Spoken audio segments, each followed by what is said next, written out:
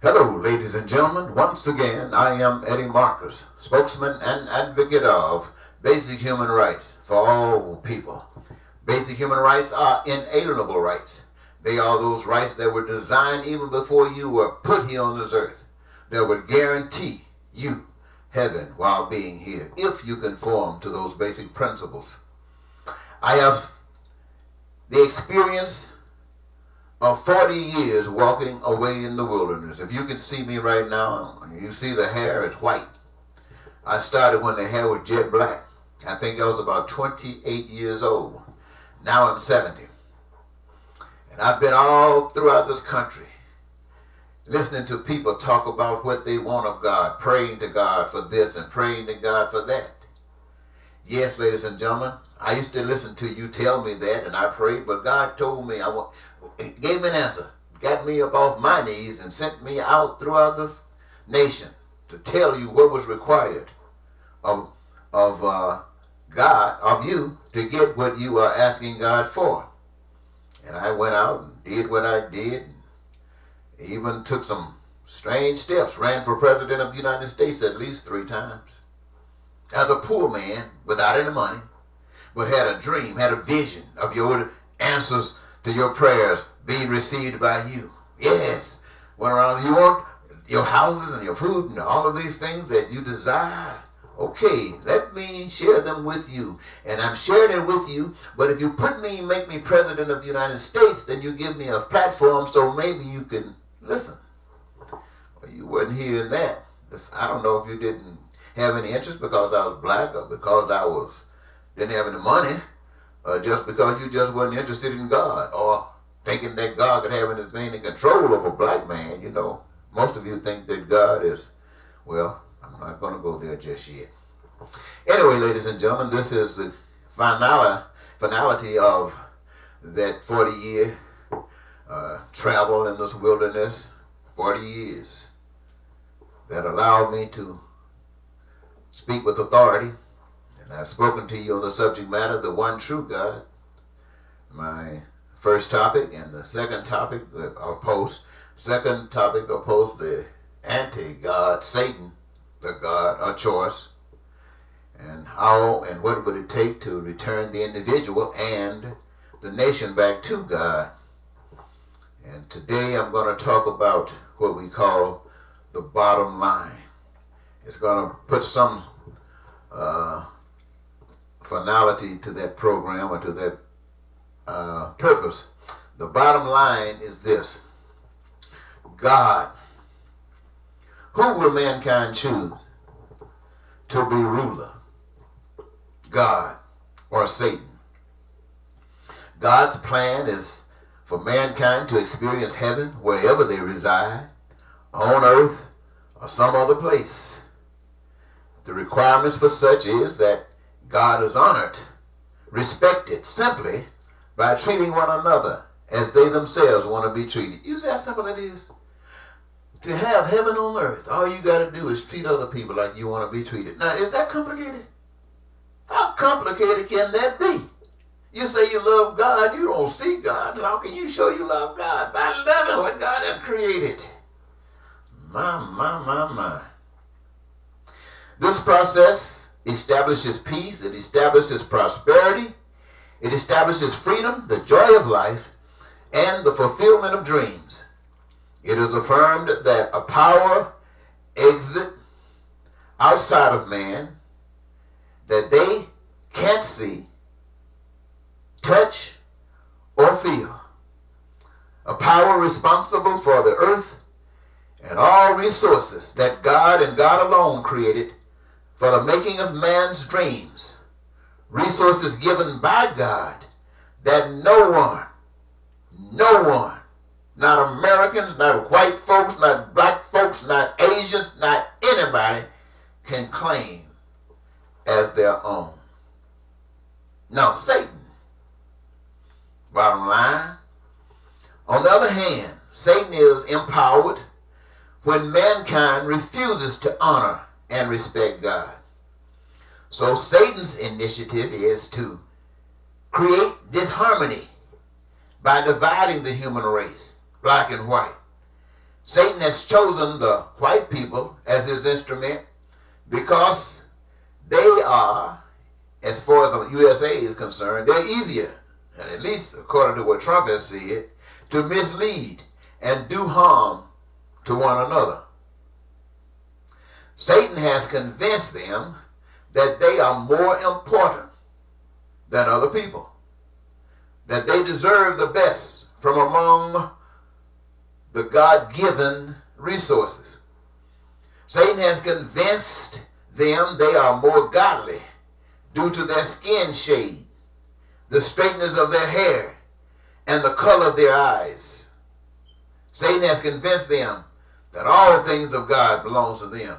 When I say that skin color, the straightness of their hair, that's what they put in the Bible to represent. You know, they said we were made in God's image. And since God is a spirit, I wonder what his image looks like. But anyway, the bottom line is what the world is faced with today here in the USA is a battle for God's plan of life for humans or Satan's plan of life for humans. Satan has captured the minds of many people around the world. Satan has used the most evil of men to do his biddings. The men are called dictators, kings, and pharaohs. These men will use the tools of Satan and are willing to kill anyone that does not fall in line, as is known of the North Korean dictator, killing of family members to amass his power and instill fear in opposition. In the year 2016, the most obvious evil white person in the United States, riding high on being white, flaunting Satan's money, came on the scene using the tools of Satan to capture what liberty America possessed for himself and Satan. Like other dictatorships around the earth, including Russia, North Korea, China, to name a few, where the people relinquished their individual authority and placed it in the hands of one man, Satan's agent. This American agent of Satan has split the nation, black and white, the haves and have-nots. Like all dictatorships or banana republics, Satan has found a group of people in the USA willing to compare this agent, this devil, with Jesus. They who at one time called themselves lovers and worshipers of God are now willing to accept lies as truth, stealing from the poor by every means possible as justified to maintain their Satan-given status of superiority over others.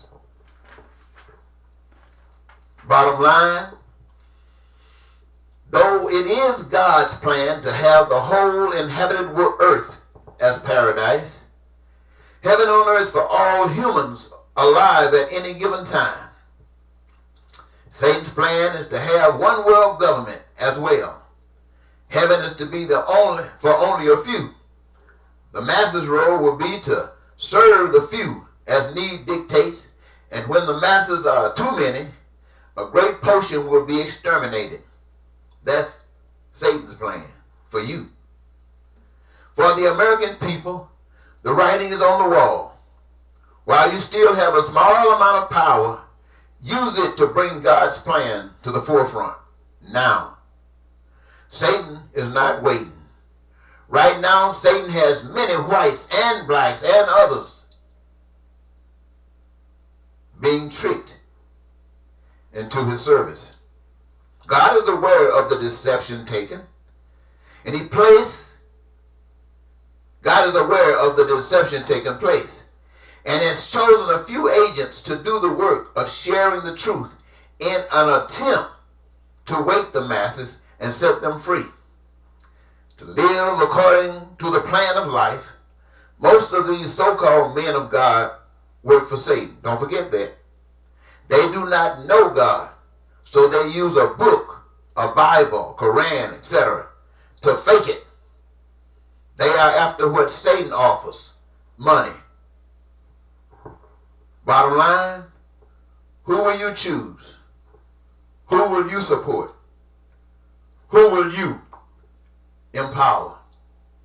Today, it was reported by this Christian magazine started by Billy Graham.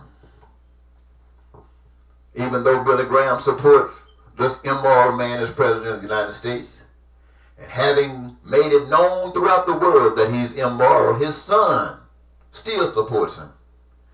And the article from the magazine says, well, we've known that he was no good all along, but we wanted to be patient to see if it was possible for him to change. But we see now immorality is his nerve, and we renounce him. And whatever he brings to the United States of America is not fit in the face of God. Now that was a white, right-wing, evangelical newspaper representing an organization. So I say, ladies and gentlemen, we are waking up. A lot of us have never been asleep, but we didn't do anything. We fussed and fought. We walked around in circles trying to see if a miracle would happen. And when that miracle didn't happen, we went home and sat down and got old and got sick, mad because you didn't qualify for health care. You didn't qualify for a decent standard of living. And you sat around and you waited to die. And having done that, you left your children to go through the same things that you've gone through. And we say today that our children are smarter than us, and they're going to stand up and do more than has been done by us. I want to remind you that this generation supposedly was supposed to be smarter than the last generation. But it is this generation that got us here, not the last one. And so you don't know what our children are going to do. I can say this: our children are not going to be any better than we. If we stand up, our children will stand up. If we sit down, our children will lay down with their pants around their knees, smoking some weed and getting drunk and trying to see how much sex they can have until the devil comes and wipes them out.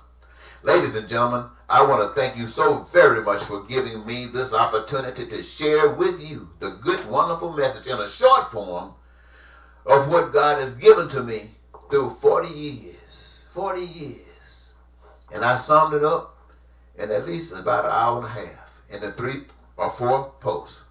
Once again, I want to thank you so much, and I hope that you will listen to this, and I hope that it will mean something to you.